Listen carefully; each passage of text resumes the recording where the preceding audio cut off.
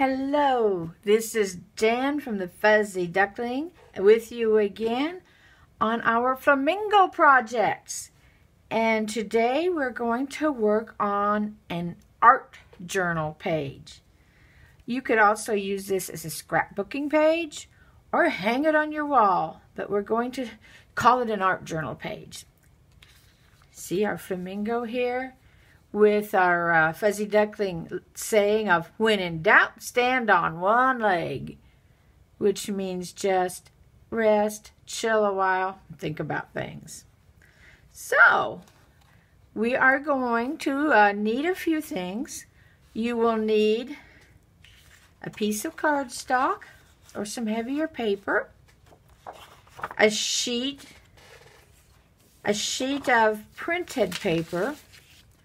This sheet I have here came out of an old dictionary, and I love pictures that are drawn on old yellow dictionary pages. You could also use old book pages. How about a piece of old newspaper? Or music, an old music page. Any of these would be really neat to do this project on. You'll need, of course, your pencil, an eraser, a liner pen. You'll need some markers, or if you don't want to use markers, you can use colored pencils, some chalk if you wish, that's optional, and some stamp sets or stickers to do some lettering with. Along with, if you're using a stamp set, you'll need your ink, something like this. Let's see, that is about all you'll need. Pair of scissors, these normal everyday things that we use in crafts. So let's get started. The first thing we need to do is get our flamingo drawn on. Now, this is using the flamingo that you learned how to draw in our last video, which was how to draw a flamingo. And I will try to remember to link that below. So actually, the first thing you'll need to do is go through that video and see how to draw your very own flamingo. And once you've watched that and you know how to do that, you need to draw your flamingo on your page. Now mine is actually drawn here. I drew it a little bit earlier, and what you're going to find out, at least I did, is it's kind of hard to see your pencil lead on here. I don't know, maybe you can kind of see that there. There, closer now. Yeah, now we can see it. I went ahead and drew my flamingo on there to save some time, but I drew him just like we learned how to do in the Draw the Flamingo video. Now, for me, the next step is going to be inking my flamingo. By inking, we mean we're going to outline it with an ink pen. But you'll want to be sure and use a waterproof ink pen for this. Mine says it right on it. I have a Staedtler pigment liner, and it says waterproof on paper. Now, if you're not sure if your pen's waterproof, test it out on a scrap piece of paper and go over that with markers or a little bit of water to see if it smudges. If it smudges, then what you need to do is don't line it yet with your ink. What you'll need to do, now this is only if you use markers because markers are wet. You'll need to put all your marker color in, and once that's done, you can go over the top of your marker with your ink pen, and then it won't smudge. Now, if you're using colored pencils, it won't matter because colored pencils don't smudge anything. They're wonderful media to use. So what I'm going to do right now is I'm going to ink my flamingo, and I will fast forward through this so you don't have to watch every line I make.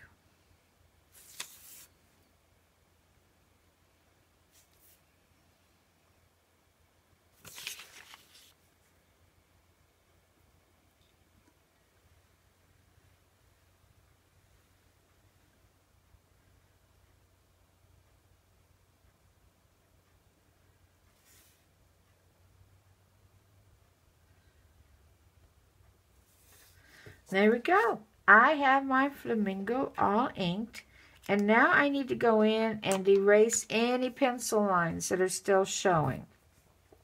Now I found that using the eraser on this yellow pencil, while it works for most things, it really doesn't like my older vintage paper here. It kind of smudges it and makes it look dirty. But I have found that this kind of eraser works just great. I buy these at Walmart, probably any business store will have them, or office store. Or just try out your art erasers and see if you can find one. But test that out on another sheet of paper too, because you don't want to smudge your erasing all over your picture. But I have found that this one has a fairly soft eraser that takes it off cleanly without hurting my paper underneath. Because this is a fairly old piece of paper. And we don't want to damage it with smears and wrinkles and things like that. There, I think I got everything pretty much. I do see one little line I forgot up here. Is the line on his beak, which is a dark, showing the dark beak. Okay, now our next step will be coloring him in.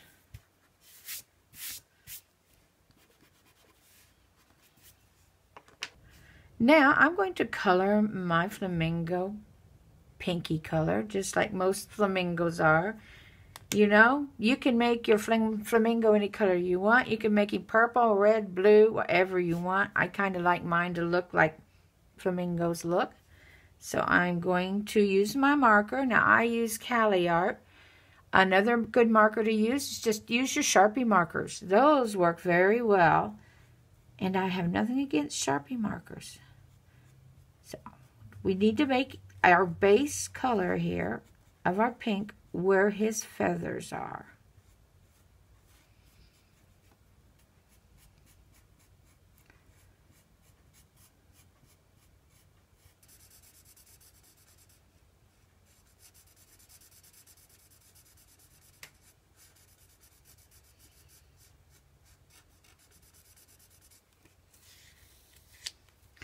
Okay, there's my pink laid down, my base pink.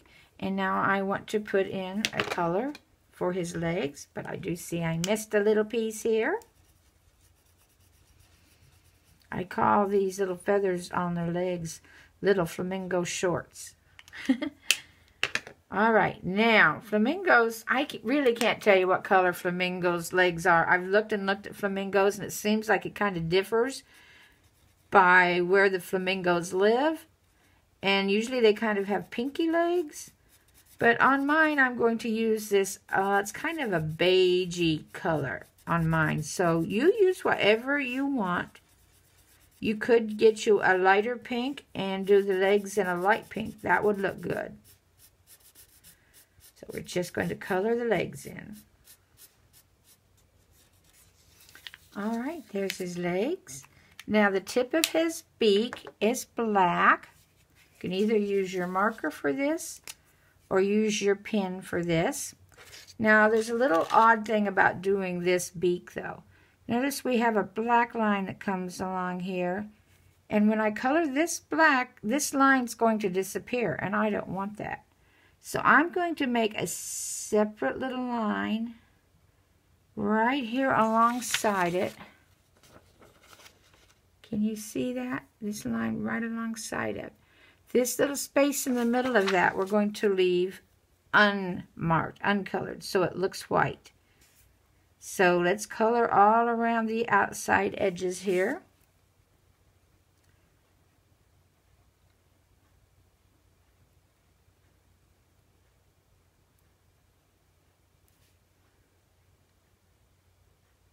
Ooh, I kind of covered more of that than I wanted to, but it'll be all right.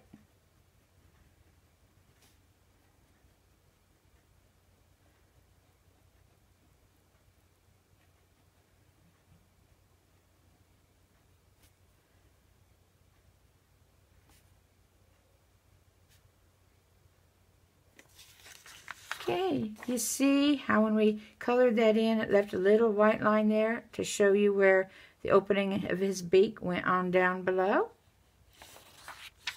The only other thing that needs a base coat right now is the rest of that beak.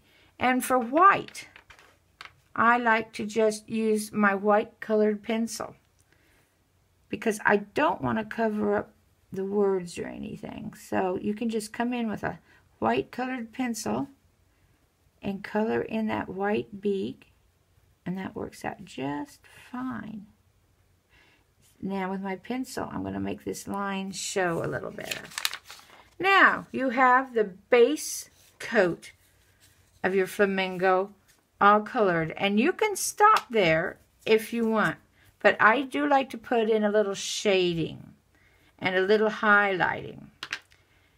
Now I'm using what they call an alcohol marker, so when I make lines on top of it, this is the same color I used here, but I can go back over with this color, and the second coat will make it darker. Now I don't think that's going to work that way with your Sharpies. So what you do in that case, if your marker doesn't do this, is just get a marker that's a little darker in color and go over this to make your shadow lines. Or you can also use colored pencils over your markers, and they work just fine. So find you a colored pencil that's just a little darker, go in and lightly put in a layer of shadows. And of course, if you're doing colored pencils, you will need to do the same thing. Just get a little darker colored pencil and make your shadow lines. And if you didn't take our drawing a flamingo video, the second video in that shows you how and where to make your shadow lines and your highlights. So you might want to go watch that.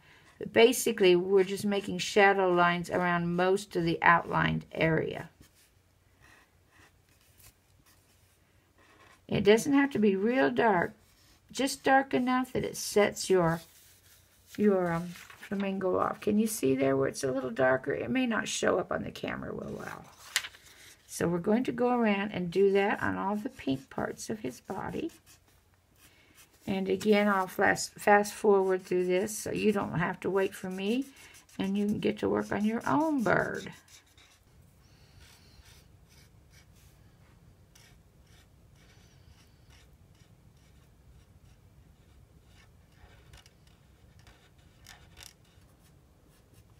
There, I have finished adding shadow to the pink feathers of my flamingo. Now we need to add some shadow area to his legs and do it the same way.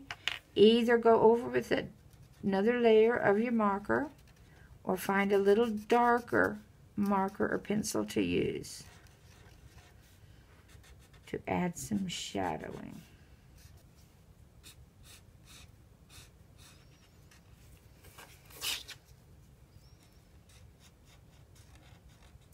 There, we have added shadows to our legs. Now we're almost done with the coloring part. I do want to add some highlights. And I usually add my highlights again with my white colored pencil. So just gently go in, lightly color in some white in these areas where you didn't put your shadowing. And this will make it look like there's a little bit of sun shining on your flamingo, and it will give it a little more life and sparkle.